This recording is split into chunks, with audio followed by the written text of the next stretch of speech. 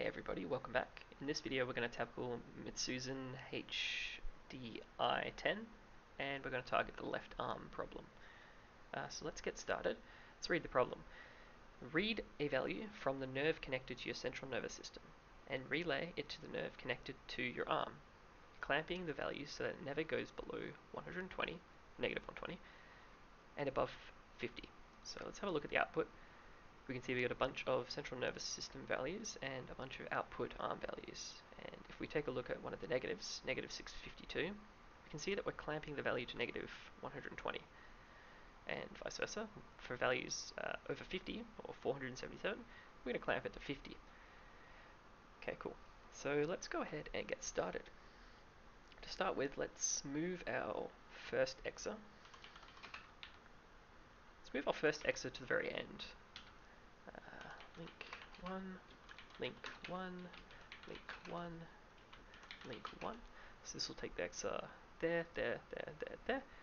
So that's the arm nerve. So this is where we're going to be putting data out.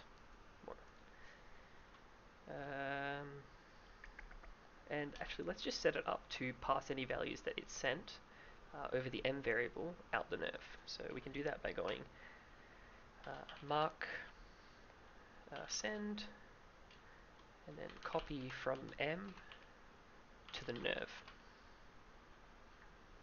And then we'll jump back to send. So this basically sets up EXA for to be sort of the receiver and then a transmitter out the nerve when it receives values over the M global. Okay, cool. So let's go ahead and create a second EXA now that will handle the talking to the central nervous system and then relaying the information out the arm nerve. So to start with, we're going to link it, or link to 800, and then we're going to start to interface with the central nervous system. So we'll mark, just call this loop. Then we're going to copy the value from the nerve into our X register. Now we need to look at this value in the X register and determine what we should be sending out, basically. So we'll test to see if X is greater than 50, because that's the upper bound. And if it is, then if it's true, then we're going to jump to a function that we'll define in a sec. We'll call it high. And then we'll test to see if the X value is less than negative 120. And if it is, then we'll, again, if it's true, we're going to jump to a function or a branch called low.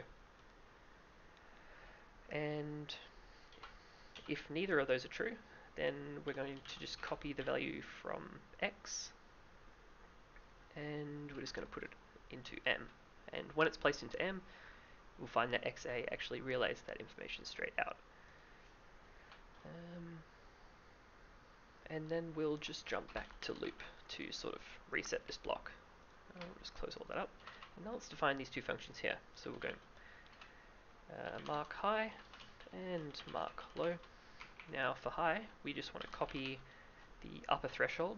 So we're just going to copy 50. And then again, we'll just jump back to loop. And for low, same sort of deal. Just copy the lower bound, which is negative 120. And then we'll jump out again as well. And I think this is all we need in this case.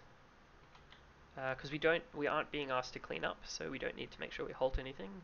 This should just work. And as we can see, yep, it's passing the data out and we're successful. So let's speed that up. And voila, we are done. I'll see you in the next one.